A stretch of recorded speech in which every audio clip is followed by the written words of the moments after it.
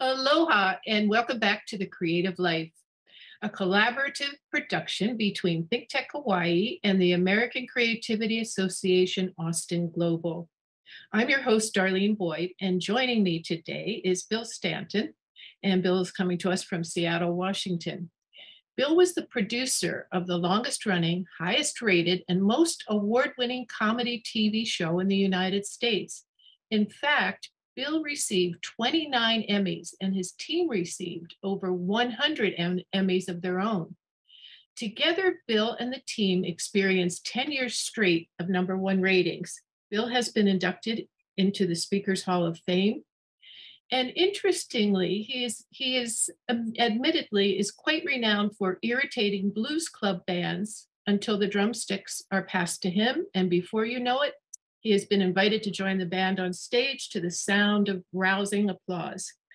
Bill is a sought-after speaker, consultant, and creativity expert. Bill joins us today from Seattle, Washington, to help us understand what innovation really is and what it really is not, and he'll be telling us a little bit about the yellow dot advantage and hopefully share with us the magic question that can unlock a lifetime of innovative ideas. Welcome to The Creative Life, Bill Stainton. It's my Oh, pleasure to thanks so welcome much, you. Darlene. It's such a blast to be here with you. And aloha, everybody. And I'll just say to our viewers, I'm sure by now our viewers have noticed just a sampling of those 29 Emmys behind you. Um, There they are, a few of them.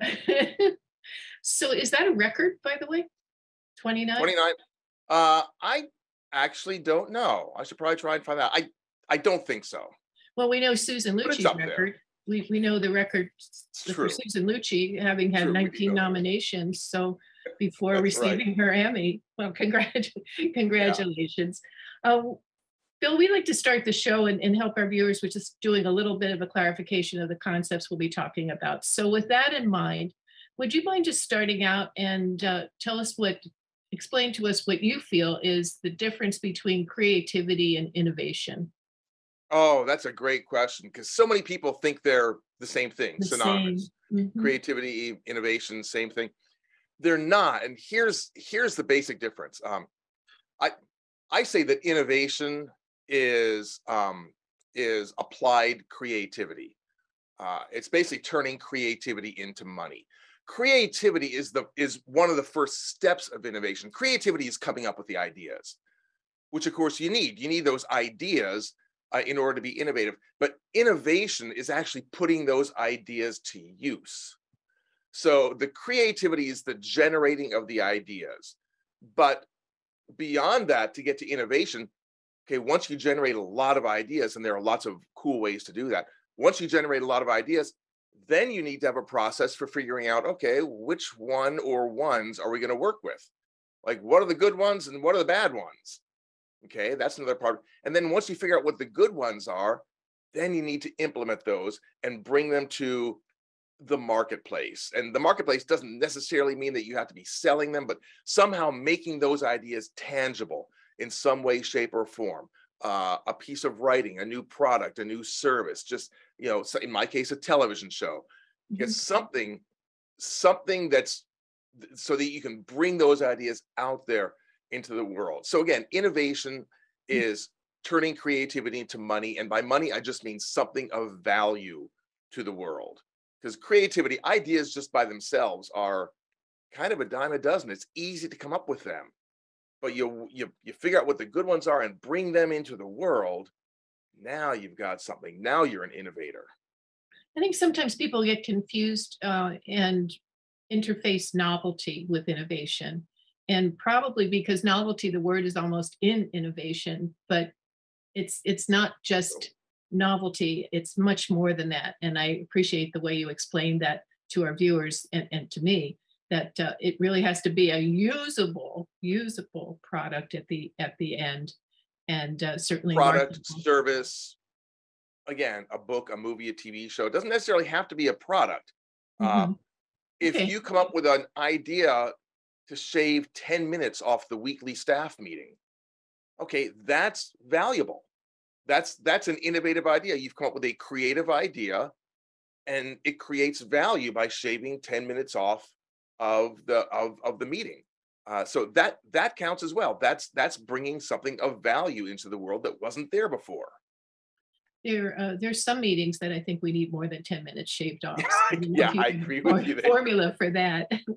Uh, so I think we've touched on just a few misconceptions of innovation.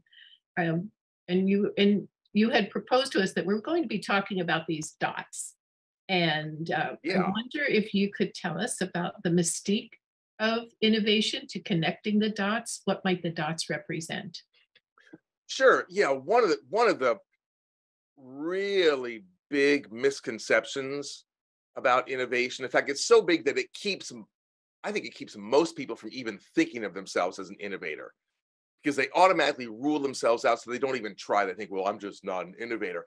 And it's this idea that innovation, creativity, and now I will kind of use them interchangeably, but that it's about this lightning bolt that comes down from above, and it only strikes the gifted few.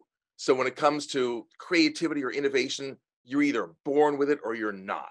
If your name is, Steve Jobs or Elon Musk, you were born with it and lightning strikes you. And I'm here to tell you that it's innovation is not about some magic lightning bolt in the sky.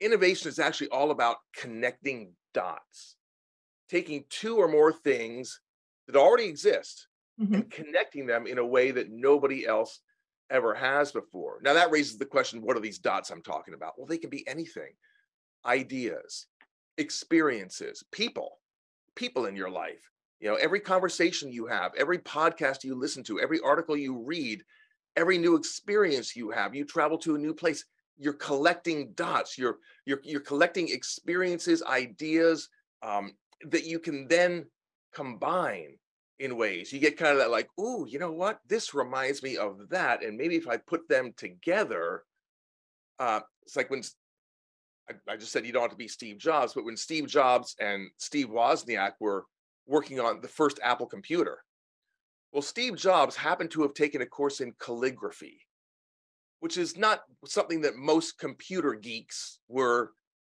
taking courses in. They didn't know anything about it. Certainly not, right? Yeah. So calligraphy, that was a dot that was available. It was already there. It had been around for thousands of years. Computers were already there. The Macintosh wasn't the first computer. The Apple wasn't the first computer. So those two dots already existed, but Steve Jobs is the one who connected them and made a computer that could do calligraphy. In other words, that could do fonts and handwriting and that sort of thing. That's what set the Mac apart from everything else. So again, it's connecting those dots. That's where the ideas really come from. That's what innovation is all about. It's not creating something out of scratch. It's not waiting for some lightning bolt. If When I was working on my TV show, our job was to be innovative every single week. And let me tell you something, if your paycheck depends on you being innovative, you can't afford to wait for a magic lightning bolt. So unfortunately, we learned how to connect dots. Um, I appreciate you reinforcing for us that creativity is not necessarily that aha moment, and it doesn't always have to be something completely brand new and Right. amazing and remarkable. It can be looking at something and taking and breaking it down into its parts, whatever the Yeah. it is, and then doing a reconceptualization into something new, and that Yeah. can be innovative, Absolutely. definitely. Oh, I know you probably have had many people say to you, "Oh, this creativity thing is not for me. I'm not creative. I'm the least creative person in the world." Well, in my lifetime, I have crossed paths with some people that constantly would say that they're not creative, yet I knew they were. And for Right. me, it'd be whatever the relationship was as a professor or as a colleague, they were creative, and I felt that, and they were helping me to be more creative. But they just continue to say they weren't creative. Have you had that experience? I suspect you have. I expect you've had big All audience say, all the time, people think I'm not creative, and part of it is because they think it's the lightning bolt. They think you're either born with it or you're not, and they weren't born Steve Jobs, therefore they're not creative. Well, we've already busted that myth. That's not true. It's not about a lightning bolt. okay, They also think a lot of times that, well, you have to be a genius. You have to have a Mensa level IQ in order to be an innovator, because those are the ones who get publicized. again, the Steve Jobs, the Elon Musk, the Leonardo da Vinci's, the Marie Curies, the people like that, um, it, those are the innovations that we hear about and they get all the press. We think, well, I'm not a genius, therefore I can't be an innovator. Innovation has nothing to do with IQ. And then the third huge myth that keeps people from thinking they're an innovator is that an innovation has to be earth-shattering in order to count as an innovation.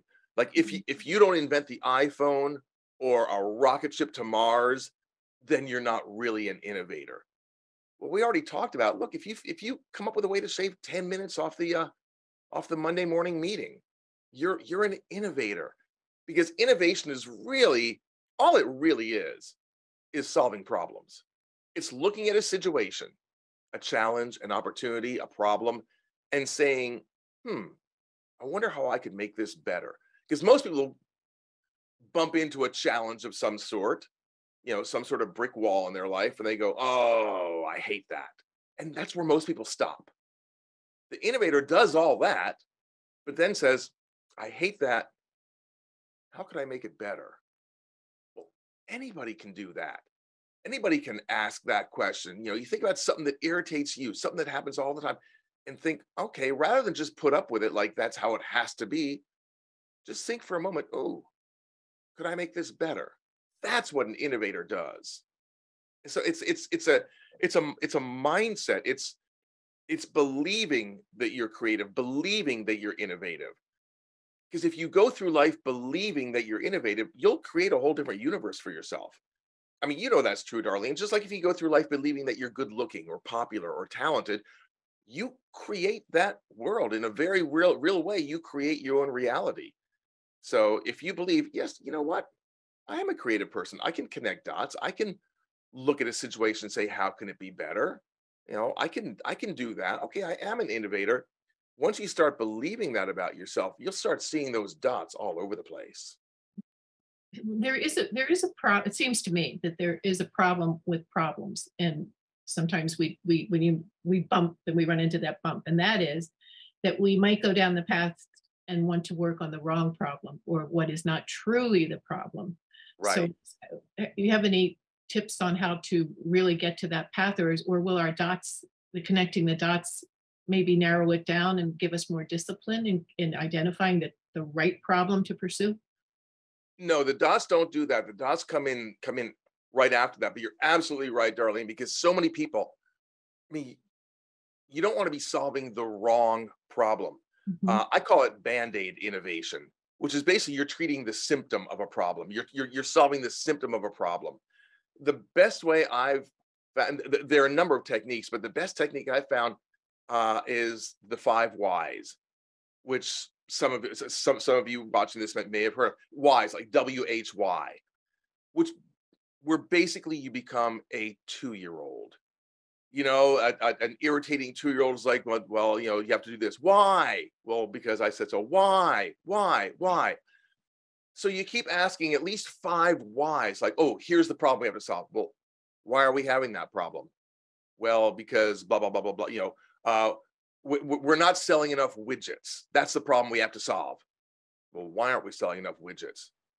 Well, because they've gotten too expensive and, people don't want to pay. Okay, well, why have they gotten too expensive? Well, because, our supplier, we have, we only have the one supplier and they can charge with, well, why do we only have one supplier for that? Why don't we have, why? And you go down and all of a sudden it's like, well, maybe this is the real problem that needs to be solved. If you can solve the root problem, everything else takes care of itself.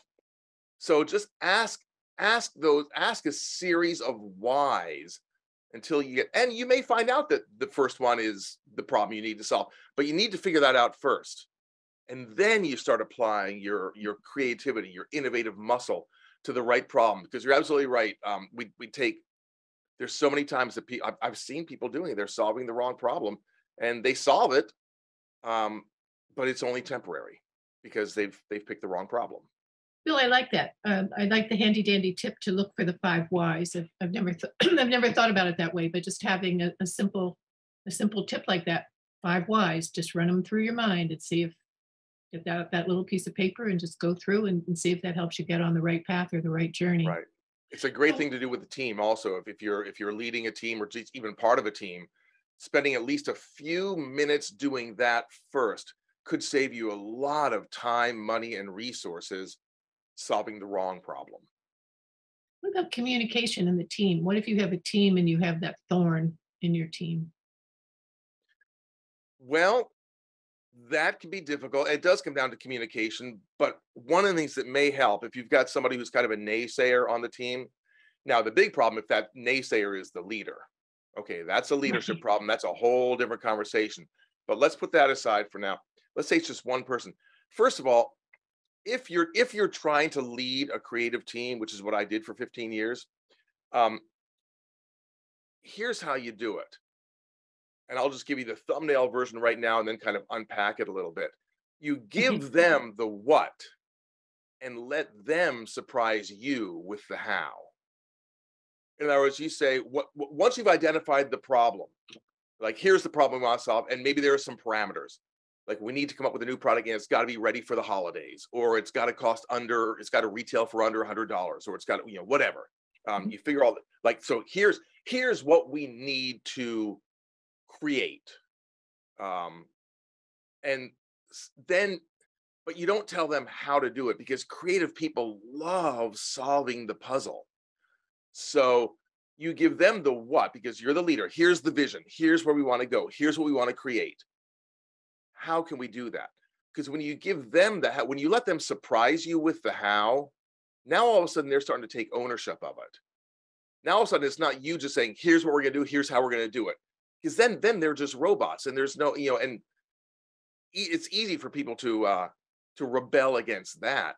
But all of a sudden you give them a sense of ownership rather than trying to get them to buy in, you give them ownership. Um, and now they start to feel like they've got some skin in the game. Now they start to feel like, oh, okay, maybe what I have to say is valuable. And that's at least the first step. Is kind of shifting that mindset of, it's not you, the boss, giving the directions. It's you, the boss, asking for, how do we get to where we want to go?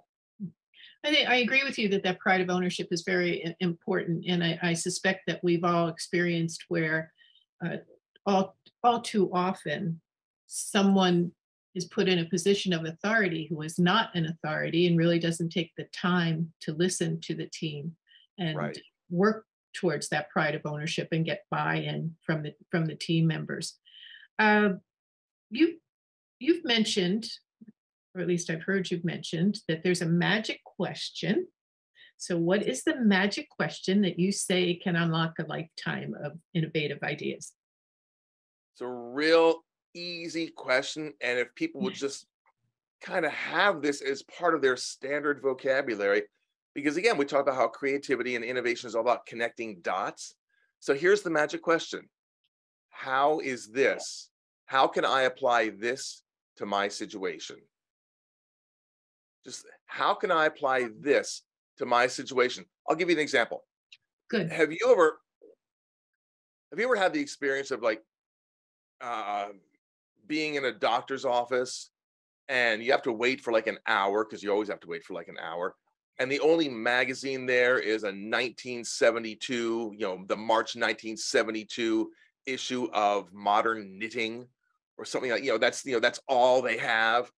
And you think, oh, but you pick it up because you have an hour. Okay. Um, what if you read an article, but while you're reading that article, you have in the back of your mind, how can I apply this to my situation? Whatever situation it is that you want to work on. Okay. Maybe it's a work challenge. Maybe it's a problem with your relationship or your family, or or whatever, whatever you want to work on. Say, how can I apply this? And notice the question is not, can I apply this? Because the secret is that your brain will try and answer any question you put to it. That's what it does. So if you just put to it, can I apply this to my situation? Your brain can say, nope, time for lunch. But if you say, how can I apply this? Or how might I? Yeah, exactly. So In fact, one of the activities I give to my clients a lot, just to kind of flex that muscle, that connecting the dots muscle, is to, and I would encourage anybody watching this to do this. Like, do this within the next 3 days. Sometimes I say, do it sometime this week, but you'll forget. So do it within the next 3 days. Read an article or listen to a podcast or have a conversation that you wouldn't normally do. Like, read an article, preferably about something, and not about anything having to do with your business, but read an article, preferably about something that you don't really have that much interest in, or listen to a podcast about a topic that you don't really have that much interest in, or have a conversation with somebody that you wouldn't normally have a conversation with. But you're doing it with an explicit purpose. You're doing it as you're reading that article, having that conversation, listening to that podcast. You're asking yourself this question: how can I apply this to my situation? And then ideally sit down with a pad of paper, not on your computer, but with a pad of paper, because there's something about the wiring between, actually physically writing something down. Come up with at least 5 answers to that question. Now, they don't have to be good answers. They can be outlandish answers. That's, the answer itself is not the point at this particular time. Right now, we're just trying to get our brains to begin connecting those dots. So if you can go through life that way, it doesn't mean you have to be asking it all the time, Right. but you see something cool, you see something that attracts your attention, or you're stuck at a conference in a breakout session, which is not what it was advertised, and you're sitting there going like, oh, I'm so bored. Instead of just being bored, think, okay, how can I apply this to my situation? And force yourself to come up with at least a few answers, and you'll come up with them. It doesn't mean they're going to be great and that you're going to use them, but it might be the $1 million idea. You never know. Because here's the thing: you never know which dot is going to be the one that leads to the breakthrough. So don't go through life looking at dots going like, well, that one's not important. Steve Jobs could have easily said, well, calligraphy, no, that's not, I'm never going to, that's never going to apply. Well, that turned out to be the world's first $1 trillion company, because Steve Jobs took a calligraphy course. Amazing, amazing. So I know you have a couple slides for us with the dots. So before we go on to some other questions, maybe you Yeah, let me can talk about this take us because through there's, this. yeah, because there's something specific about these dots I want to talk about. So here's some dots. There's a bunch of dots here, right? Which is good. You want to be collecting lots of dots, because the more dots you have, the more connections you can make, which is great. See, right here, this is what it looks like inside the brain of an innovator. Connections, connections, connections. Some people's brains, though, look more like this. These are Uh-huh. the people who are not lifelong learners, right? This is very, very sad, right? I mean, not a lot of connections going on here. So it just makes sense that the more dots you collect, the more connections you can make, which means the odds of any one of those connections being that breakthrough idea that's going to move the needle for you increase dramatically. But Darlene, what do you notice about these dots as you're looking at them? They all look alike. Exactly, they're all the same. So They're all three. how do we Yeah, cut through that?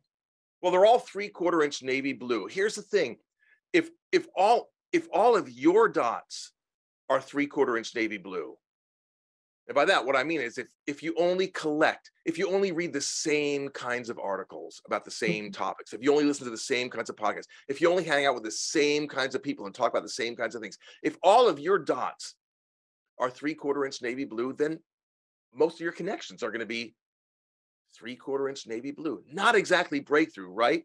Mhm. But Not at all. what if your dots looked more like this? Oh, you see, now we're talking. See, you start connecting these dots, and there's no telling what color your connections, your creative ideas, your innovations are going to be. A blue dot and a yellow dot make a green idea. So see, sometimes when you look for that outside dot, I call it the yellow dot advantage. You look for that yellow dot that nobody else is looking for. Again, Steve Jobs, the yellow dot was calligraphy. This might be overly stereotypical, but back in those days, you think of computer geeks, all they do is take courses in computers. They only talk to computer people about computer stuff. They only read computer articles.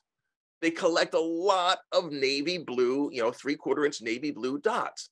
And so they all tend to come up with the same kinds of ideas, those 3/4 inch navy blue ideas. But you have one yellow dot, ooh, calligraphy. Bring that into the mix, and now you're coming up with ideas that the competition is never going to come up with because they don't have that idea. So in addition to just collecting any dots, look for those outside the dots, which is why I say when you read that article, try and make it one that you wouldn't normally read, preferably about a subject that you don't have any interest in, because that is something you wouldn't normally read. That's the yellow dot. There may be something there you go like, oh, that's cool.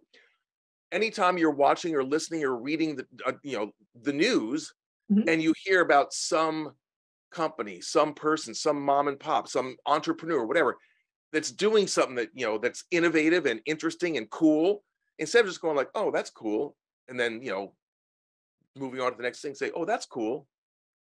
How can I apply that to my situation? Because that's probably a yellow dot idea, but it's only a yellow dot idea if you connect it to your own situation.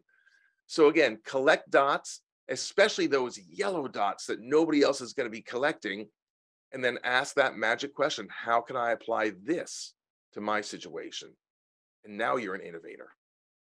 Bill, you tell a story about when you were uh, working on the path to get your Emmys and working with the funniest show. And I recognize that there's, as do many people recognize, that there's a lot of pressure underway, especially with the last minute and guest. Why don't you tell us that story? Because it's rather interesting. It was a weekly comedy show that I produced. And one day we were excited because we had booked a big name guest. Johnny Depp was going to be our guest. This is pre-wackadoodle Johnny Depp. He was shooting a TV series called 21 Jump Street. And they shot in Vancouver, BC. I'm in Seattle. It's only a few hours apart. So we got Johnny. We got Johnny to be a guest on the show. So that the day of the show, that Saturday, we're elated. We're doing our happy dance because Johnny Depp's going to be on the show. But then around 10:30, 11 in the morning, I get a phone call, and it's Johnny. And he says he has to cancel. He can't make it. They scheduled reshoots, and he can't get out of it. So now we're in this panic, and we have to come up with a guest for the show. So we're throwing out ideas, and no, they're out of town. No, they're she's sick. No, nothing was working until all of a sudden one of my writers, in fact, it was my lowest paid writer at the time, popped his head up and said, I might be able to do something with liquid nitrogen, which scared us all because, that's insane. Clearly, he did not understand the situation. We're trying to come up with a guest to interview, and he's babbling on about liquid nitrogen. And plus, he's my lowest paid writer. His name was Bill. And so we're all thinking, well, Bill, just shut up, Bill. The grown-ups are trying to solve a problem. But then the clock kept ticking, and it's getting closer and closer to showtime. It's like, oh, what are we going to do? Well, okay, Bill, what's your idea? And that's when Bill, whose last name was Nye, started telling us about how he could do something scientific with liquid nitrogen that's very, very cool and visual. And that's the night that's the night that my lowest paid writer became Bill Nye, the science guy. And that happened, Darlene, because he saw the world differently than we did. We were all writers and producers. Bill Nye was and is a science guy. He saw the world differently than we did. He was the yellow dot.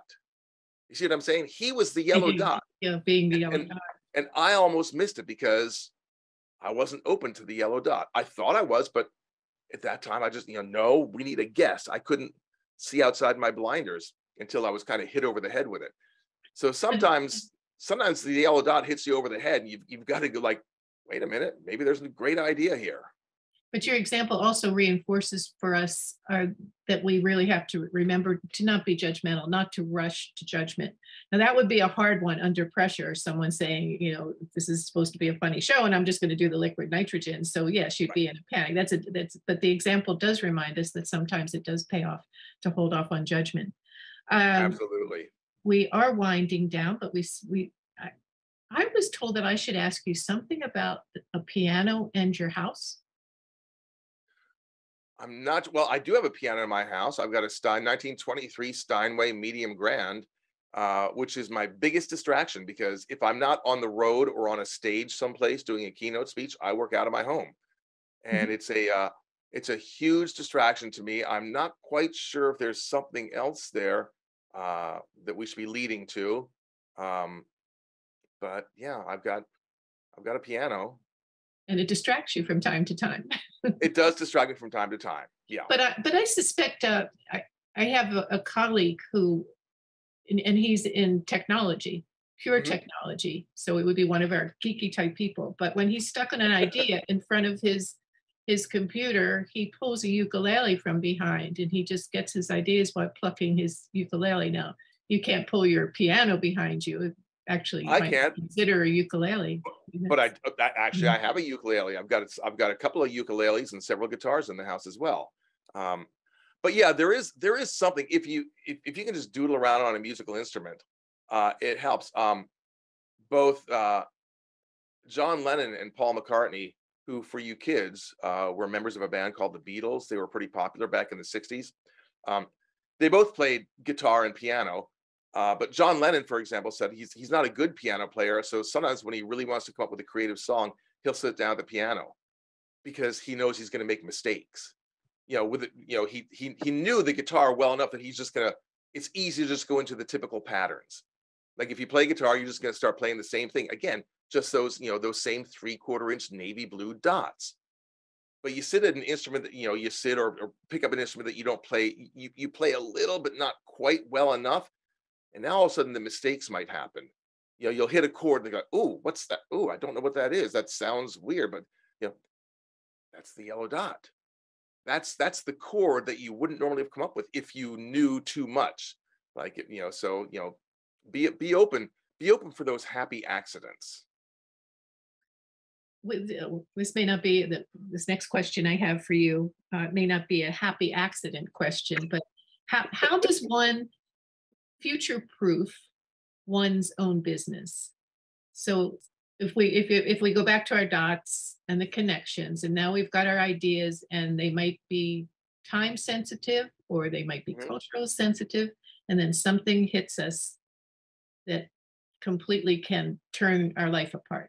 And it's an overused term lately, but the pandemic hits. Of And so course, how do we future proof our own businesses? you future proof by learning how to innovate. Innovation is the master key because we don't know what's going to happen. We didn't expect the pandemic, most of us. Um, we don't expect, a major supplier going out of business. We don't expect Mm. those things. Those kinds of things are going to happen. It's a part of life. Good things, and they aren't always bad. It could be like a great opportunity that all of a sudden pops up. And if you don't act right now, you're going to miss it. So it could be a challenge, it could be a problem, it can be an opportunity. The key is if you've got that skill of innovation, which anybody can learn, that's what I do. I teach innovation. I teach people that they are innovators and that it's easier than most people think. And I work with teams about that. So if you can build that innovation muscle in your team, you're going to have the master key that'll unlock any challenge. Whatever comes at you, you can apply this master key of innovation to that situation. So instead of just hibernating and hoping it goes away, like a lot of people did when the pandemic first hit, or Right. instead of just doing the same thing you've always been doing, but just doing it harder and faster, which is what a lot of people did, you'll all of a sudden look at it and go like, okay, and you'll start applying some of the tools and go like, ooh, okay, how can this, one easy question, if it's a challenge with your team, ask the question, how is this? How fast forward 5 years from now, what can we do now to make us look back and go like, that was the best thing that ever happened to us? And all of a sudden you're looking at it from a completely different perspective. Like, the pandemic hits or something like that. And you go, okay, how can we look back on this, a year from now or 5 years from now, or whatever time span you want and say, ooh, that was when we really click it into high gear. But the key to that is to make innovation um, a process, not just an event. because a lot of people don't innovate until something happens and they, oh, now we have to innovate and we don't know how. It's kind of like if you use, for people who use, say, Photoshop. Photoshop is a complicated piece of software. Those who use it every day can use it almost without thinking about it. I use Photoshop maybe once or twice a month. And so every time I have to break it out, it's like, okay, how do you do this again? And what? And I never get really good at it. I can do what needs to be done, but just barely and not really terribly well, because it's not a habit. If you make innovation a habit, then all of a sudden it's available to you anytime. You don't have to go like, oh, wait, we did this once 12 years ago. How did we do it? What does innovation feel like? But just make it a part of the DNA. If innovation is a part of your culture, then you are future proofed. Then you've got everything you need to ride whatever wave comes your way. Well, Bill, we have much more we can talk about, but at our time, we've come down to the close of the show. Aw, And I think I know I have a sad face too, but it's pretty also, sad. I think the direction you took us and your final remarks are a good reminder for us to just keep practicing too. Practicing is a very simple word, but just always be on alert and thinking. And as you said, try new things and reflect on them. And with that, I hope we see you again. And it's I hope been so my too. pleasure to serve as your host. I'm Darlene Boyd.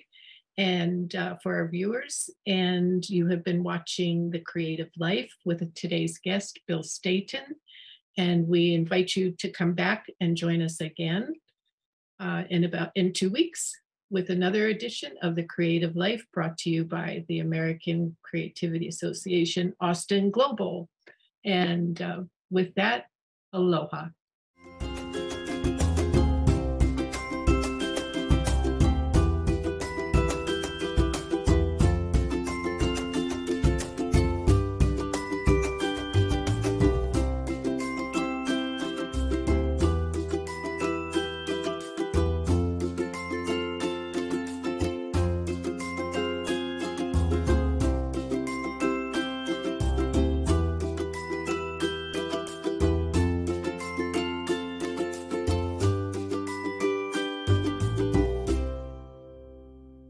Thank you so much for watching Think Tech Hawaii.